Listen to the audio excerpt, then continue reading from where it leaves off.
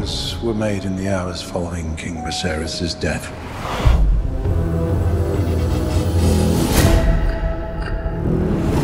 The war be fought.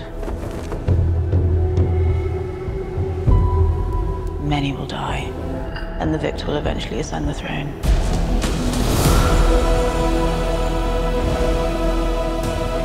There's a war between kin.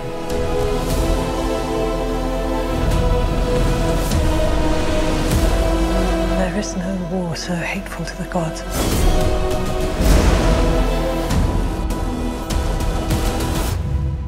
And no war so bloody as a war between dragons.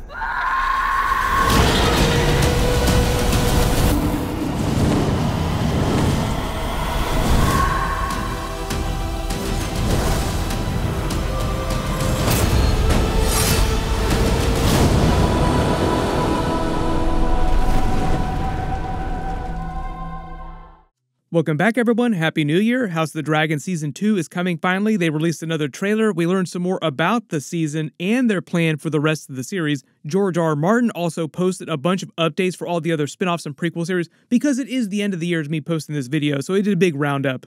We also learned about a couple other new alternate endings to the original Game of Thrones series, confirming some fan theories everybody's had for a long time. So of course we'll break it all down. If you're brand new to the channel, be sure to subscribe to get all the videos. I'll be doing more Season 2 videos as we get more details and more trailers for the series. It will be airing in 2024, thankfully.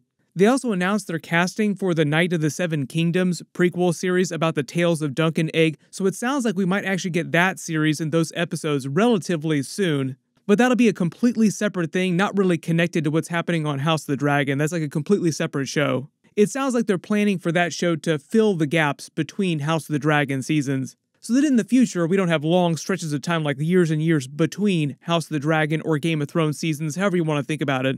We also got a little more Cregan Stark. He is going to debut during Season 2, but he's not in this trailer. They're probably saving him for one of like the final trailers because he's a huge character. They confirmed that he is being played by Tom Taylor, who also himself posted a few videos thanking everyone and being hyped for his debut during Season 2. Before I go to sleep, I just thought I'd say thank you to everyone who's messaged and commented and just been really welcoming about my involvement in House of the Dragon. I'm really looking forward to it. Yeah, I'm knackered, but thanks. One of the funny things about his clips is some of you probably realized he is a natural blonde. Like, wait a minute, wouldn't that make him seem like a Targaryen? Is this meant to be like a weird Jon Snow reference or something? More likely, when they filmed his scenes, they either dyed his hair brunette, like Stark brunette, or they just had him wear a wig. I do not think he's going to be blonde during the actual season. That would just confuse so many people. Like, what are they trying to tell us here? Like, is there some secret plot in play? Is he secretly a Targaryen like Jon Snow? Based on all the books, Cregan Stark is Stark brunette. But just starting with the alternate endings, some of these are actually pretty cool. The first big one is actually the Night King coming to King's Landing with his army of White Walkers and Whites in what looks like would have happened around Episode 4, Episode 5, maybe just based on the timing of how everything goes down. This is assuming that Season 8 was only ever going to be 6 episodes total.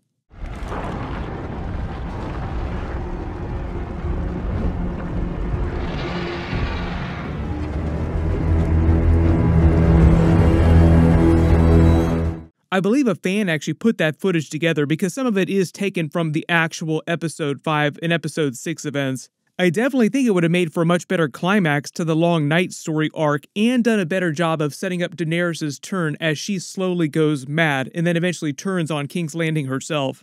But the other alternate ending actually confirms a long-running fan theory, and it comes from Lena Headey, Cersei herself, and this is specific for Cersei's ending.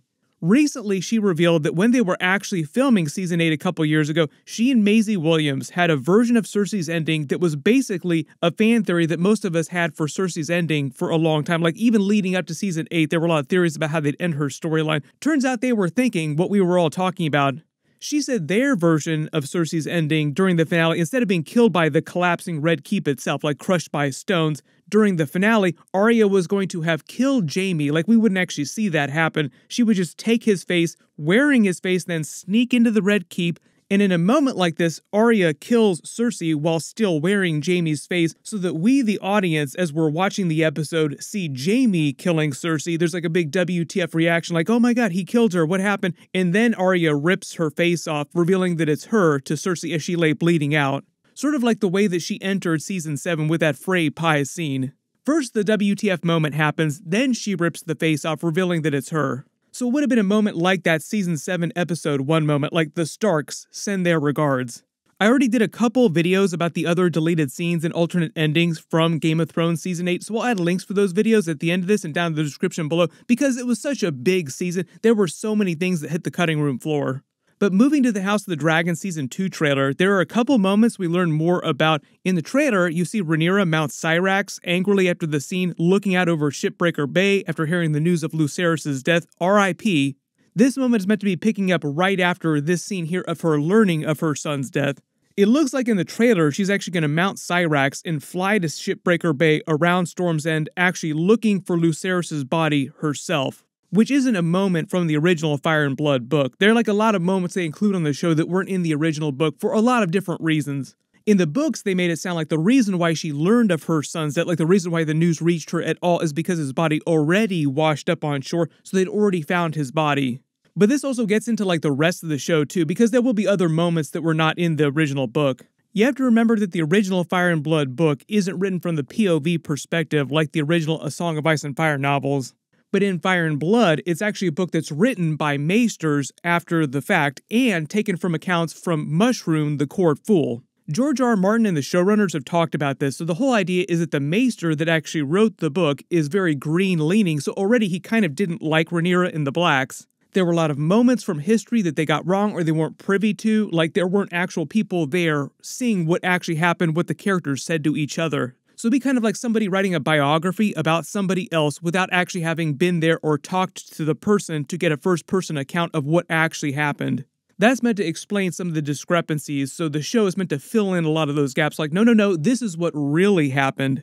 They've also addressed this on the show too. Part of the idea is that the victor always writes history, and it's always their account of history. So those accounts of history always tend to favor the victors and not be totally accurate to what history actually was. We got a couple new scenes of Corlys Velaryon inside the map table room. It's almost empty. There's probably another person that he's speaking with here. He's still a very important character in Season 2, and they kind of teased his role at the end of Season 1, the finale, some of his character turns. Most of his Season 2 is using his fleet to blockade Blackwater Bay, the other key ports that the Greens might otherwise use along the eastern seaboard, basically controlling this whole eastern seaboard for the Blacks.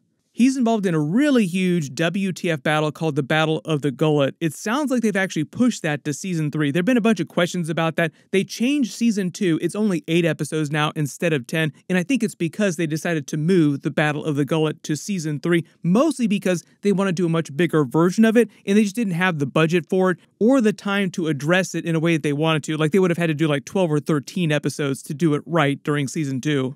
I think they also decided to move it so they could open Season 3 with some epic WTF action, the way they're going to do with Season 2, Episode 1 in Blood and Cheese. Very different kind of action, very different type of WTF moment, but all the same, just opening it as strongly as possible. And the Battle of the Gullet is basically the bloodiest sea battle in the history of Westeros, so you can imagine that they want to spend way more time on it. The other big reminder too, and they kind of got into this during the finale, is the Sea Snake implied in that Season 1 finale that neither he nor Princess Rhaenys really trusted Rhaenyra that much anymore, and seemed like he kind of soured on her just in general, but currently the best option for their family, like their part of the family, the Velaryons, was to support her over the Greens. There are going to continue to be moments like that in Season 2 that will cause Corlys to question his loyalty to Rhaenyra. That will just inform what happens with him in Season 3, and just Season 3 in general for all the characters. In a very Game of Thrones fashion, over the course of all these seasons, like over the course of the Dance of the Dragons, alliances shift and change constantly. It would not be the Game of Thrones universe if people weren't backstabbing each other or switching sides all the time. Also, too, Corlys Velaryon is getting his own spin-off, although it might be played by a completely different character. George R. R. Martin was gushing about Blue-Eyed Samurai, like some other cool animated projects right now, saying that the Sea Snake 9 Voyages series that they were working on is now moving to become an adult animation series. I don't know if this means it's going to be 2D looking animation, kind of like Invincible, because that's an amazing series, or it'll be 3D animation, more like Blue-Eyed Samurai. Either way, I am really excited about the idea of an adult animation Game of Thrones series, and George R. R. Martin said one of the reasons why they moved it to animation is just for budgetary reasons, because they want to go to so many places around the world, and it's just hard to do that in live action. I've already talked about all the blood and cheese scenes during the trailer. Don't want to get too deep into that because it is kind of spoilery. Remember, that'll be like the first couple of episodes of Season 2. I've already talked about Kristen Cole wearing the chain of the Hand of the King and how he becomes Hand of the King, basically taking Otto Hightower's job. That'll inform everything that happens later in the season with the Battle of Duskendale and Rook's Rest. Rook's Rest will be like the really big battle in the middle of the season, but it is in the middle of the season. We'll get a couple more trailers before Season 2 actually gets here. I'm not expecting them to drop like a big Super Bowl trailer or anything like that, but there should be some more promos pretty soon. Whatever they wind up releasing and whatever we wind up hearing about the other spin-off shows, of course I'll do videos. There's a bunch of big stuff coming up, so if you have any big questions about what's going on with the trailers or the new series, just write them in the comments below and I'll add them to my bonus videos. While you wait for everything, click here for my full House of the Dragon Season 2 trailer video and Easter eggs, and click here for that Game of Thrones Night of the Seven Kingdoms teaser trailer and learn what's going on with that show. Thank you so much for watching, Happy New Year everyone, and I'll see you guys in the next one.